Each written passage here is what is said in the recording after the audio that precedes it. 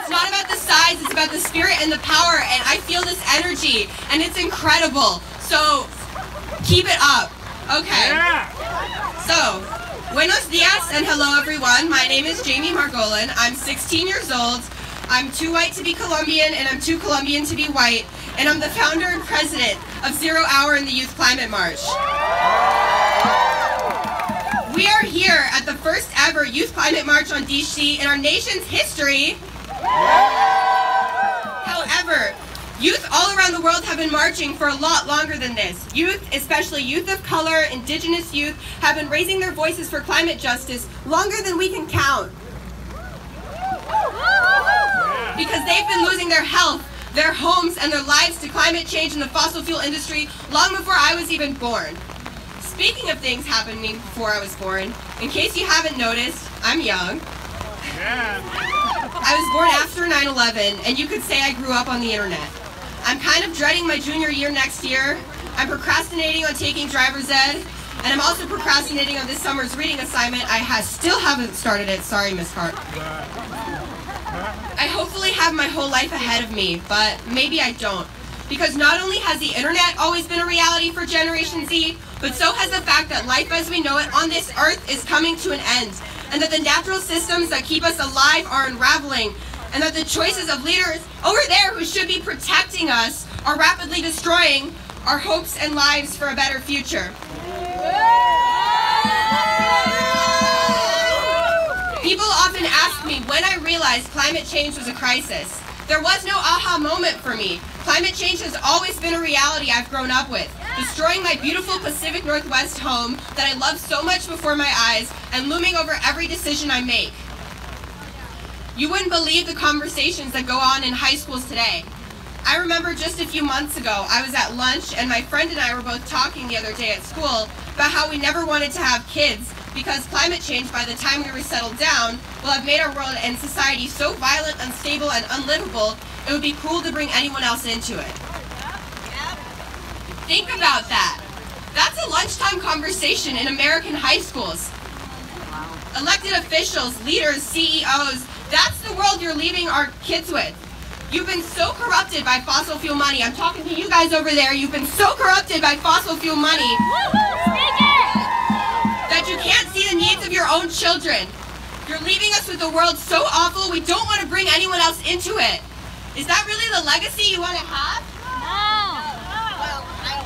No. Leaders, adults with power, I'm speaking directly to you and I say you gave Generation Z no choice but to drop everything, sacrifice our time, our energy, our childhoods, stand out here in the pouring rain to organize a mass mobilization to get you guys to wake up.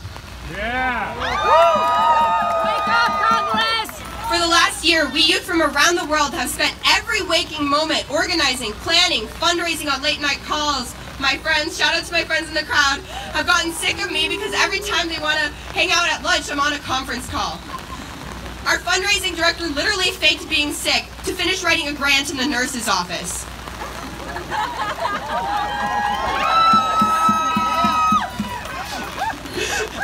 So why are we doing this? Because climate change kills.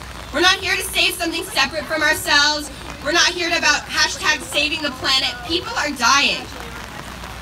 And so, for all the innocent lives we have lost to the deadly effects of fossil fuel industry and animal agriculture and factory farming industries, let's take a moment of silence here in the pouring rain.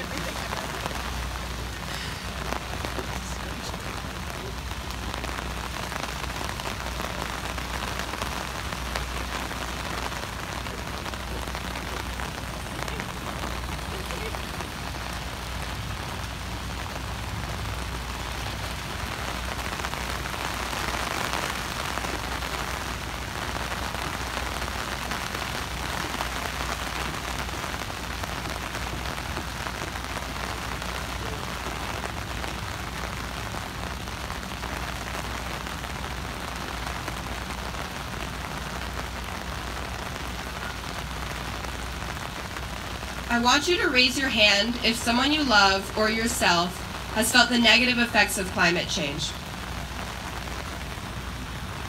Look around, that's all of us.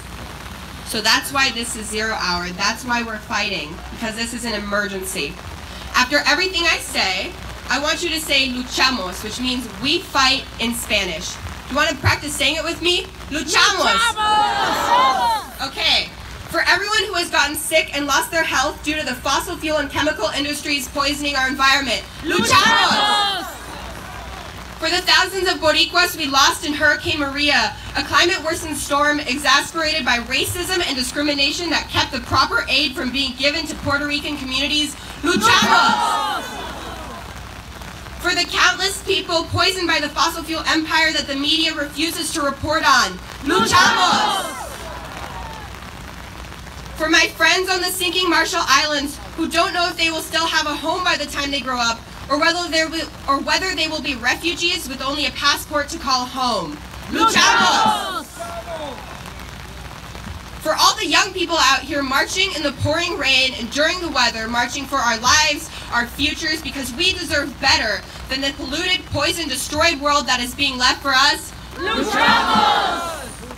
For the brighter future that we know is possible, that we will succeed in building because we have no other choice, luchamos! Muchas gracias, everyone!